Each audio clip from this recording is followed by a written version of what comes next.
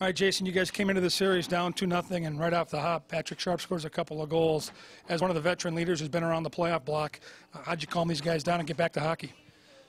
Well, I mean, we were definitely excited to be home and want to feed off the energy of the fans, and obviously didn't get the start we wanted, so everyone was a little bit frustrated about it. But I thought we did a good job sticking to it, and got challenged a bit in the room, but guys responded, and that's the way you want it.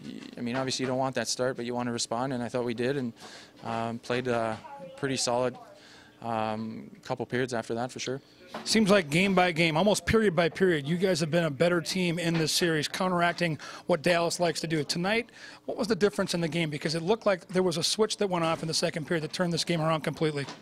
Yeah, well, I mean, we've talked about offense a lot. We want to generate offense for sure, but offense isn't going to win us this series. We got to defend hard. We got to make it tough on them. We handed them a couple early, and that's what they do best. You give them a chance. They're really opportunistic with their opportunities, and you got to clog it up. You got to defend hard, and when we do that, we have a better chance of winning a hockey game. And I thought from that point on, we definitely did a better job.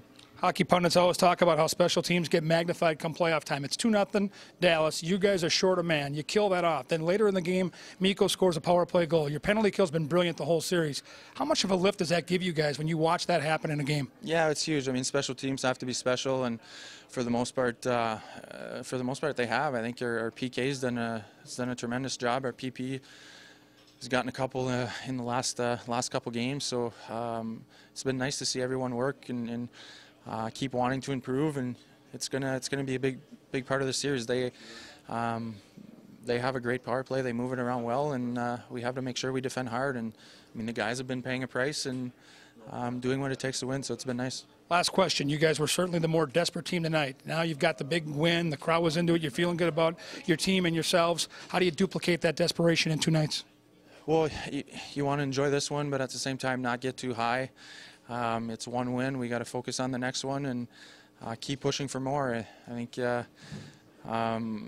we've done it in the past. We have a history of playing well at home, and we got to keep feeding off this energy. Because I mean, you saw it tonight. It was awesome, fun building and playing. It keeps surprising me every night we play here. So it's definitely something we got to feed off.